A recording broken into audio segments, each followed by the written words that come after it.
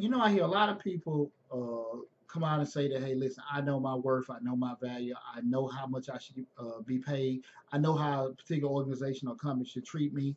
And I think a lot of times people, when they say those particular things, they really don't understand their worth themselves. They say they know, but they really don't. Because here's the deal.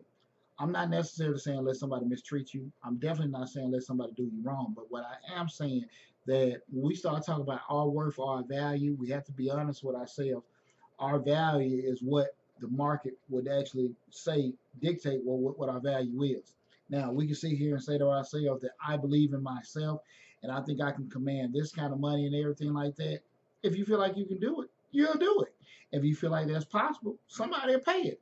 But if you have no kind of track record or you have no kind of traction leading to that point, more likely the damn market won't pay for that. So why get in those kind of situations to sit here and exclaim that I should want this, I should have this, and you're constantly getting denied from it. You're going into, these attitude adjustments where you got to leave places, start over and over again because what you feel, but you have no kind of weighted evidence to show that is, feasible for you to command certain things.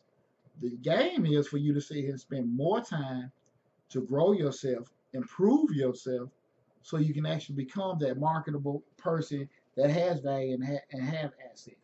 And that's the thing a lot of times people don't necessarily want to do because you got to do what?